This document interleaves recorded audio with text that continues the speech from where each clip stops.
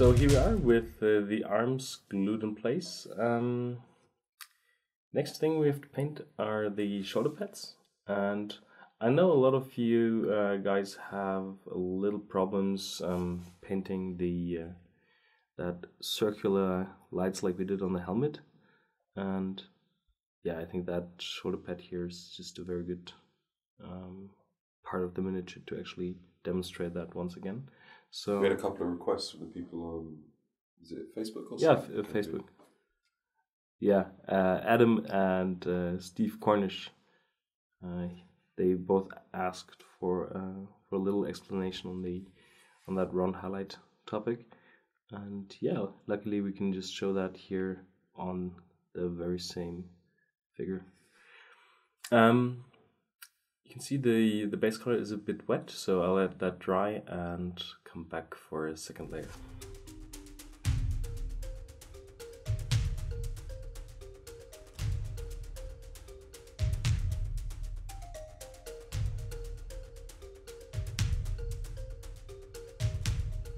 Again, try to be quite neat with your base color and just leave that little black line to those small trimmings this side.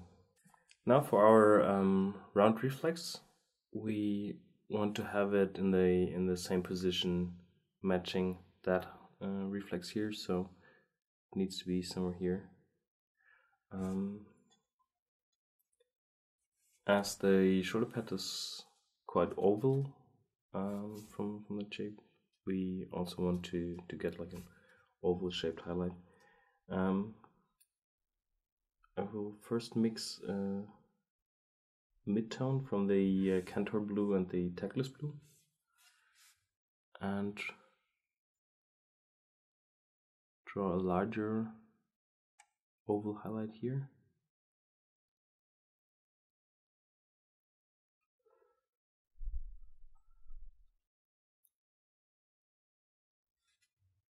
And a smaller oval highlight just with the pure Teclis blue here in the middle.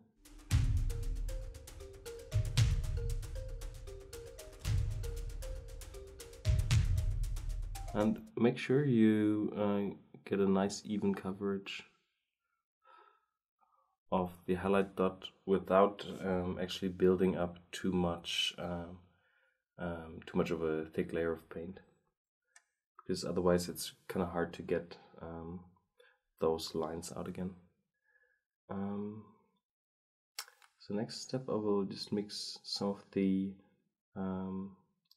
first highlight tone that I've applied and mix that with about an equal amount of the Teclis blue to create a mid-tone between the two tones.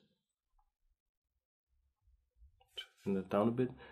Now I just try to glaze over the border of the two highlights.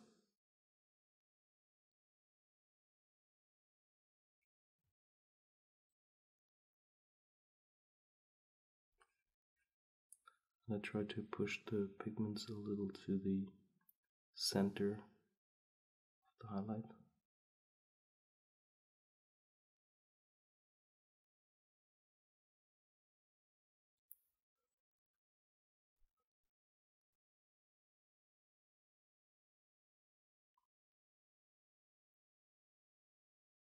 This paint is a bit thinner and it dries quite fast on the surface. It will be more visible when we do it to the larger outer highlight. So I'm mixing some of the base color with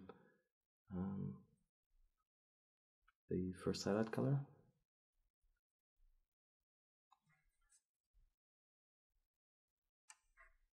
And yeah, keep in mind when working with glazes, it's safer to work on the thin side and just do 3 or 4 layers more than just ruining it with a layer that is too thick.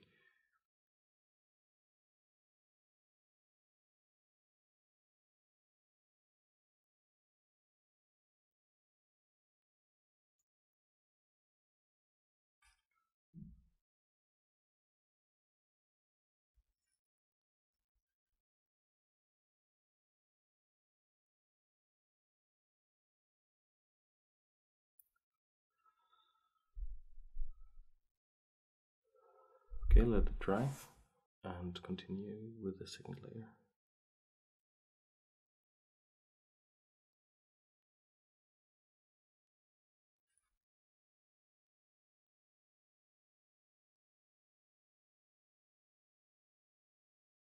And really always push the pigments towards the highlight, so they collect more at the border than on the surface.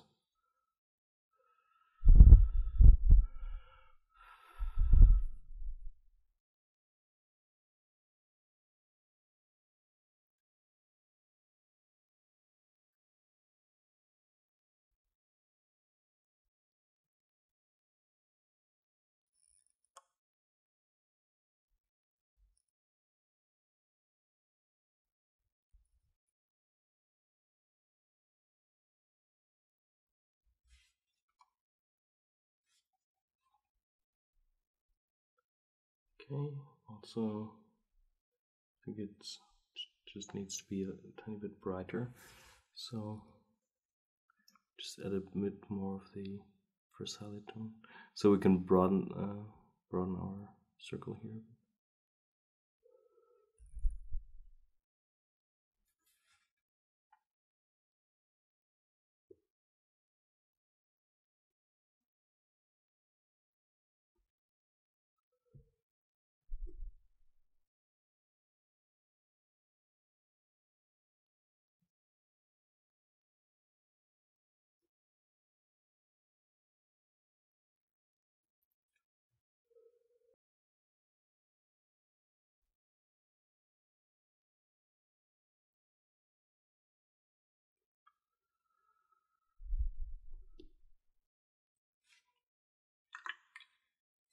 Okay, already quite nice and quite soft.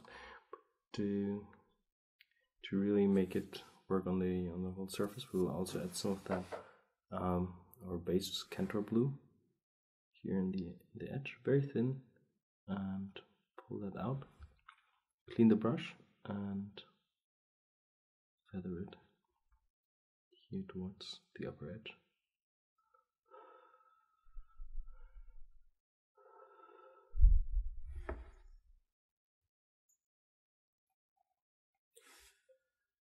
So this is exactly the same technique as you would when you were painting on a flat surface.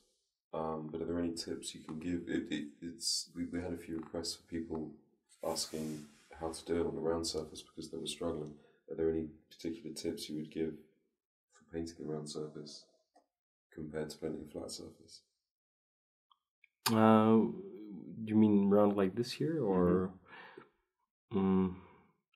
It's something as well when you were showing me the loaded brush, you were saying how it's slightly different to do it for a round surface than it is to do it on flat. Yeah, I think there's really like not a strong difference, or like a big difference, because I mean here you just have to make sure that you distribute the paints like really in a circular way. Mm-hmm. You have to do that on other parts as well, but here you can't really pull the pigments anywhere. You just need to work with the surface. Mm-hmm.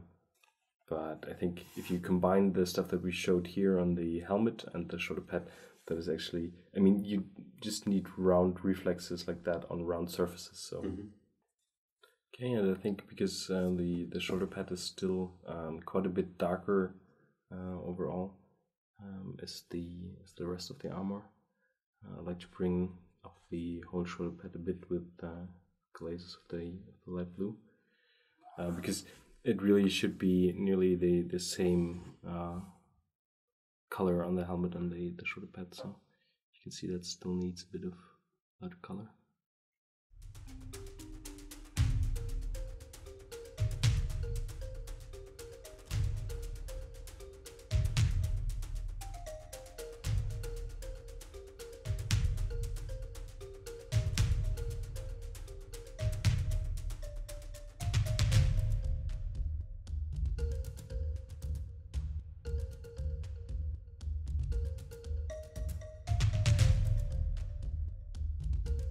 Okay, yeah, I think you get the point. I mean, I will still continue with one or two glazes of the light color, but I think Michael might just show that in a speed up, because it is kind of boring to just happily glaze.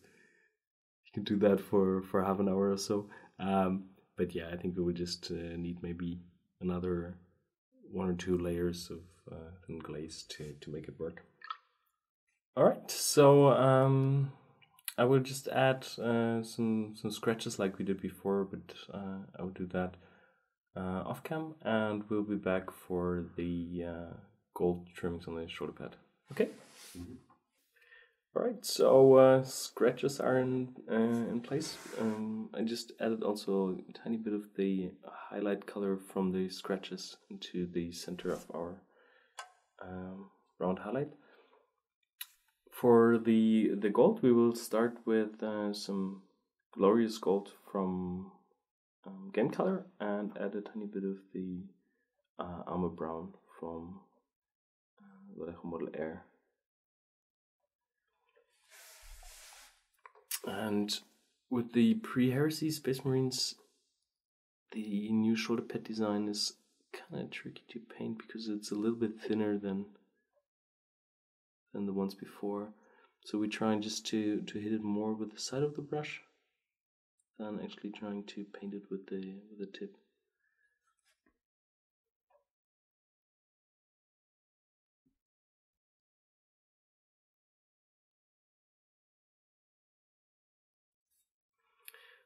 Just in case you wonder how I will paint the lower side and the inner part of the shoulder pad, it's still detachable. It's just put in place with a bit of blue tack.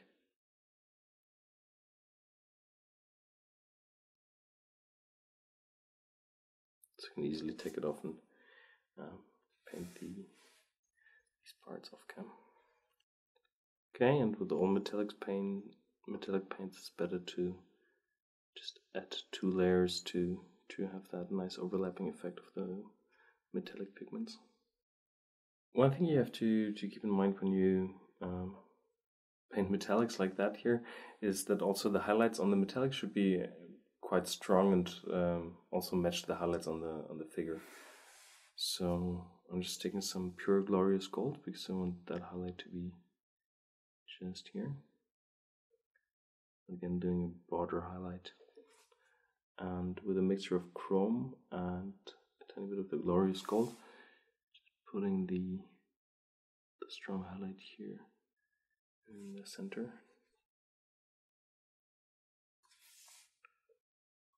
and blending it a bit to the side with a bit more of the glorious gold in there. Nice and shiny. And another one here on top.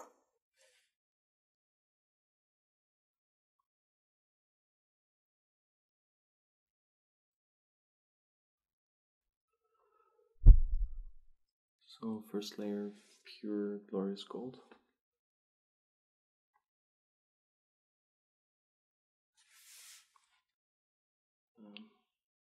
Bit of the chrome.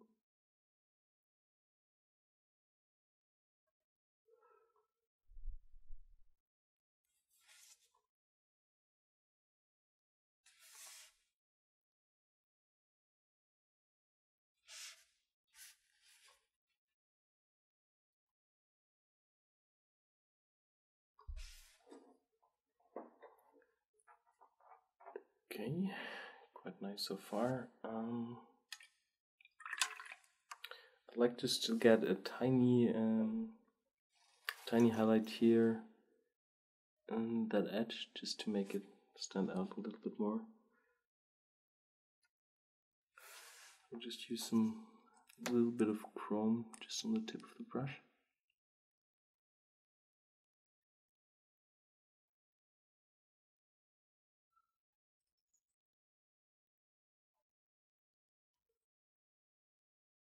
A little hard to see on the cam, but I think it works already quite nice. Might add a bit of tank brown to increase the contrast right there. Just a bit of tank brown and a glaze consistency here to the edge.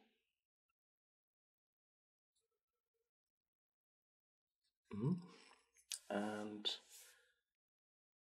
also some tank brown here for the shadow area.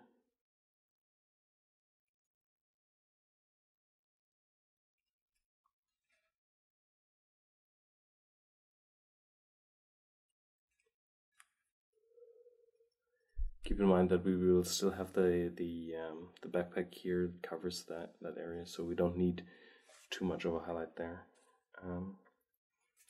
But just a tiny bit, if you can see that gold shining through here, you still need a little highlight. So we will just take some of the pure glorious gold, because it's now lighter than the color underneath, and just add something like a secondary highlight here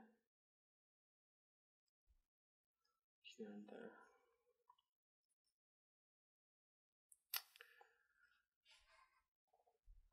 Okay, yeah, I think that's quite a nice intense gold, and I think I will just do the inner part same as I did here, quite dark, with a bit of tank brown over it, so it does not pop out too much.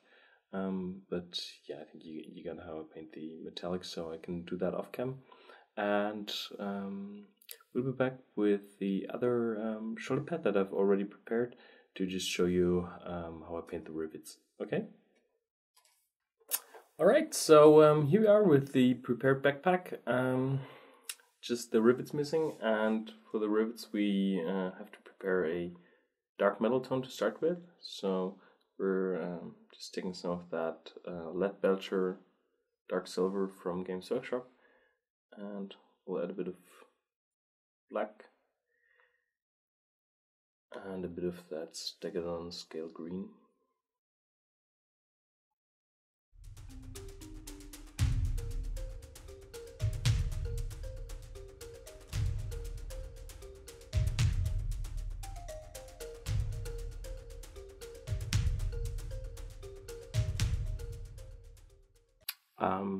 If you compare the two colors, that paint already looks quite reflective and metallic. But once we will add the strong highlights with the chrome, you will see that this is a lot brighter. Actually, when you paint small elements like the rivets here, I think it's just important to be as neat as possible. To, for example, have like the outline, the black around the rivets, they should be really like the same width all around the rivet, and nearly the same in all of the rivets.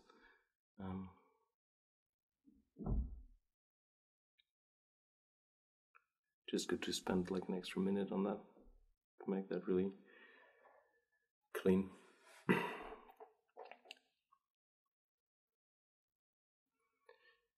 You can already see actually from all the lights here on my desk, we have quite a nice little light setting here. So we have the top reflex here and a smaller reflex on the lower side, and we will also try to paint that on. And we'll first paint the small reflex on the top with pure chrome.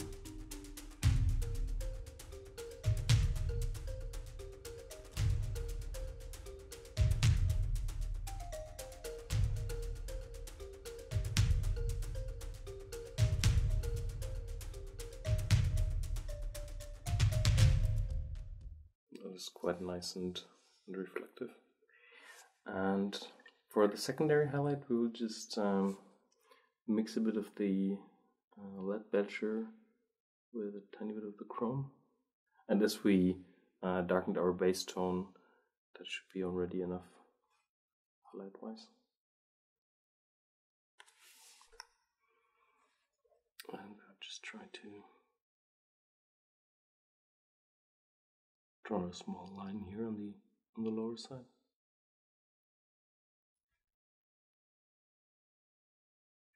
If you paint non-metal, that secondary reflex is really important to make it look like real metal. I think one thing I would like to still do to the rivets to really get the metal parts here and the blue work together. I would like to just glaze a bit of black, like a shadow, over this, and also a little here to the lower side of the rivet.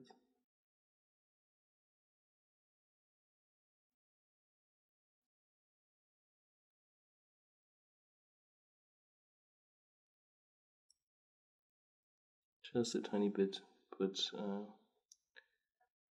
that can really help to make both look like they're painted in the same way.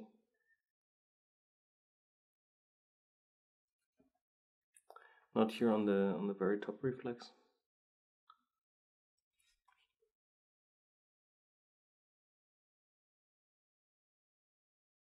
Okay, so yeah, that's already it for the rivets, and we will continue with larger surface metallics on the backpack, and that will also be the last chapter before we switch to the base. All right, thanks.